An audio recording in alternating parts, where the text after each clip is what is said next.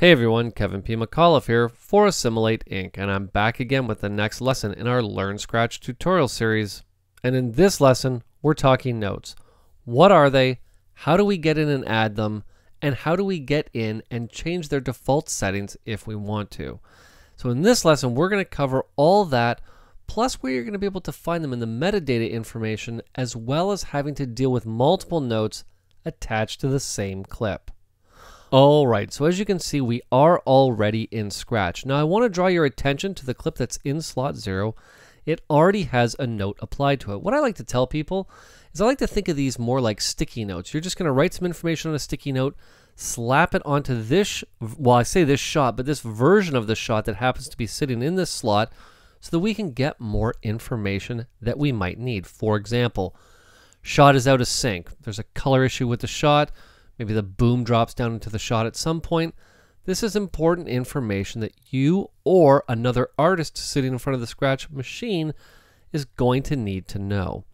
Let's talk about default settings for notes first. What I'm going to do is I'm just going to close out of this project and I'm going to come into our system settings. Now I am on the general settings right now, so let's head on over here to notes. And you'll notice that we have 8 different default notes for us to start working with. Now I say start working with because, as always, much like with pretty much everything inside of Scratch, this is really only the default to get you going in the right direction. Once you have it on there, you can make whatever changes you might want to make. Now I want to draw your attention to the bottom of the window right here where it says default notes are linked to the Shift plus F1 through F8 function keys, meaning that if I hit Shift F1, it's going to, by default, add a note that says attention, and that note will be yellow. You'll see there's our F1 through F8. Now, as you get working, you're going to want to get in and change these because you're going to start to notice common problems in, let's say it's a specific production you're working on, and, let's say there's always issues with, the lazy boom guy. Now, granted, there's boom in shot here, but maybe you want that to be purple. So we can easily come in, we can switch this over to be purple like such, and now that F6, Shift F6, by default, will always be boom and shot. Now you could have it be, lazy audio person, boom and shot, and then once we click anywhere else, that default note will be updated so that this will be added every time we add that note. Now, I'm just going to remove that lazy audio person there and just keep it as boom in shot. And once we've gone in and added or adjusted any of these to be whatever we want them to be, I'm simply going to say okay. I'm going to come back into my project and we are now back to where we started with this note that has been applied to my shot. Now let's just deal with shot number 2 here. In slot number 1, and I'm just going to select it and let's add a note. Now again, a couple ways that we can do this. I'll use Shift and 1 as the shortcut to add a yellow note that says attention to this shot. Now I'm just going to undo what I just did to remove it because there's another way that we can go about doing this. Right down here towards the bottom of the construct module, it says shot notes. And what I'm going to do is I'm just going to type in hello. Much like I had done with the first note. I'm going to set this color to be, let's set it to be green just so that it stands out like a sore thumb. And I'm simply going to say add. You'll see that the new note has been added that simply says hello, and this could of course really say anything that we want it to say. Now, believe it or not, there's 2 more ways that we can add notes to shots. If we don't want to get in and be selecting shots, what we can do is simply mouse over one of the shots, hit N on the keyboard to quickly add a note to that shot. Or you can click on the upper right hand corner where you see that little page curl, and that gives you the ability to add a note as well. Now if we wanted to get in and remove one of these notes, no problem. We can simply select the shot we're working on and say clear. However, when we say clear, you'll notice that the note doesn't disappear. Well, this is where getting in and working with multiple notes comes into play, because if I'd really like to clear this sort of, I guess it's a cyan note out of the slot, what I'm going to do is switch the color over to cyan, say clear, and that note will now be removed. So keep that in mind. Anytime you want to remove a note, you're going to need to tell Scratch what color note you want to remove, and you can easily pull it out. Now I've gotten in and I've added this note that says hello, but of course the big question is, how do I now actually get in and change this? So for example, this shot has sync issues. Okay, and for some reason I cannot get the audio to line up. So I just want to make sure I make a note for myself and anybody else sitting at the system so they can see this right away. What I'm going to do is, with that shot selected, I'm simply going to say edit. And once I say edit, you'll see the note window appears that of course looks just like a little sticky note. I'm just going to type in, I'm having sync issues with this shot, need to check it out later. All right. And once I do that, I can click anywhere else and you'll now see that that note has been updated.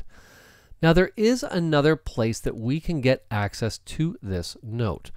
With this clip selected in slot 1, I'm going to come over here to our metadata information, and you'll notice right up here at the top we have the note that is attached to the shot.